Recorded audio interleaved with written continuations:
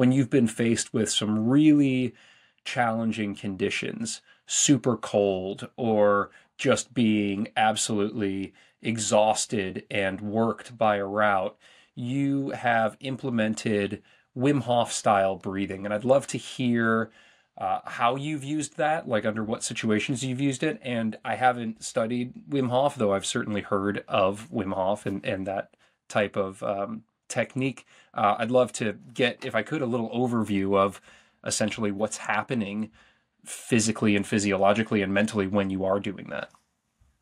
Yeah, essentially it does break down to controlling your body through your mind, because our minds are so powerful, and that comes down to breath.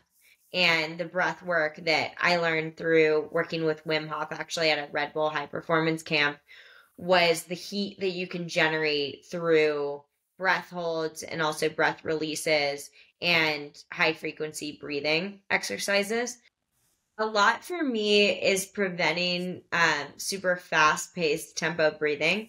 So when I start to shiver, it's about like taking long, calm breaths so that I don't go into that shiver mode. Because when you start shivering, your teeth are chattering, it's like really hard on your nervous system. And then that cold sensation is hard to get back control of. So for me, it's more like if I feel cold, it'll be like also that mental switch of like, and I feel it in climbing too. Like if I'm climbing and I say all of a sudden to myself, "Oh God, I'm so pumped," then like instantly I'm falling. Versus if I don't allow my mind to go there, um, and it's almost like mind trickery. Like you're not cold; it's actually fine. You're fine. Mantras like that help me a lot too. So, I like um, that. one of the breathing exercises that we did with Wim Hof was just like lying on a floor and doing long breath holds and almost like asphyxiation of oxygen.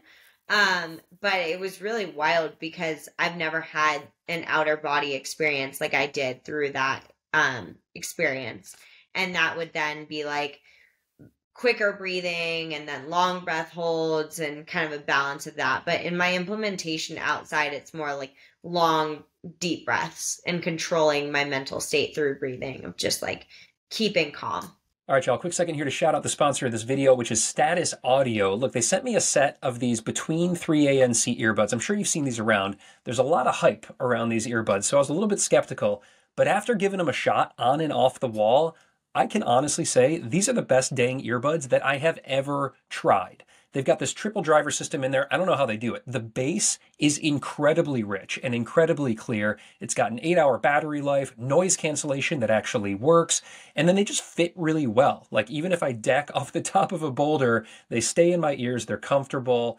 I can't say enough about them. They're just really that good. If you're in the market for new earbuds, hit that link down there. You're going to score yourself a discount, and I think you're going to be blown away just like I was. All right, let's get back to the video. Something that's, I think, relatable to me and a lot of people when we're trying to take on climbs, and maybe it's climbs that are at our limit or we think might even be beyond our limit.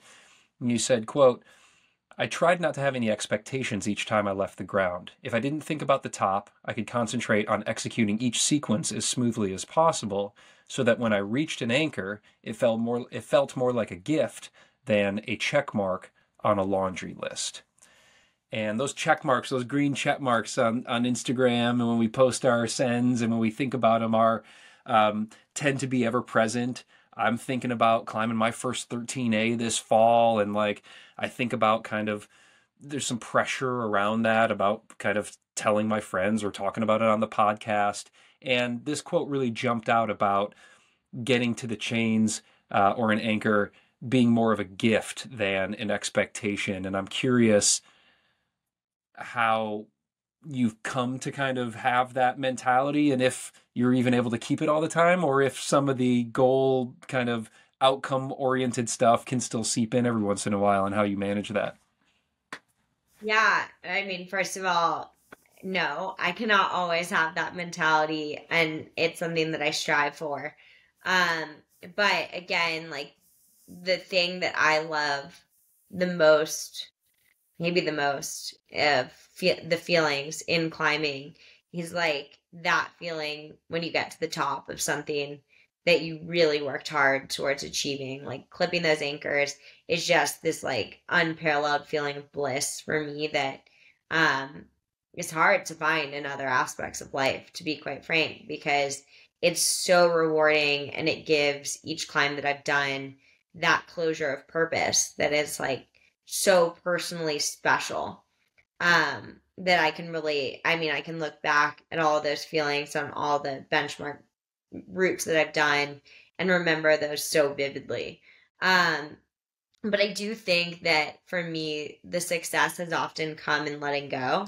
And that's why I do have hanging on and letting go as a part of my subtitle in Take the Lead, because my success in a lot of the climbs, including like, I talk about Era Vella and the pressure that I had when I was there and we were filming, and like there was all this like stress and expectation of doing it, to then almost like going back, training, doing these things in the US and going in with like such little expectation, just being there, being in the moment and sending it. And it's like, and even like a lot of the climbs that I've done, I can think back to like even pure imagination. Like I remember playing Connect 4 with Keith before I was like, okay, and now I'm just going to go and try and make it through the first crux. And then if I make it through the first crux, like I'll be super happy.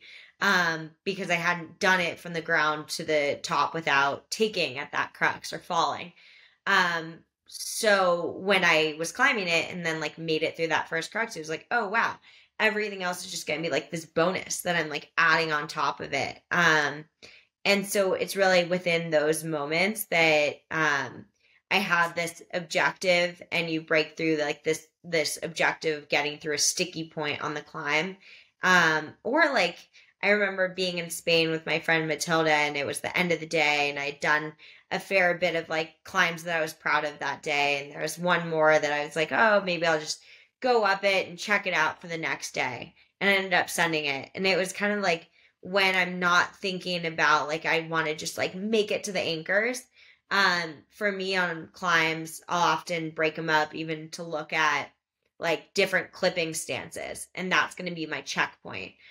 Or different big rest moments, because when you get to a good rest, then you can almost like reset. And I think that a big part of climbing that can hold me back is like leaving the ground of my project and trying to climb it perfectly, because I think that I have to climb it perfectly in order to send it. But you actually don't. Like you can mess up a sequence and maybe your right hand's where your left hand is, and do an extra like match and then make it through it and be like, oh, that was shaky and didn't look so great, but you're still on the wall.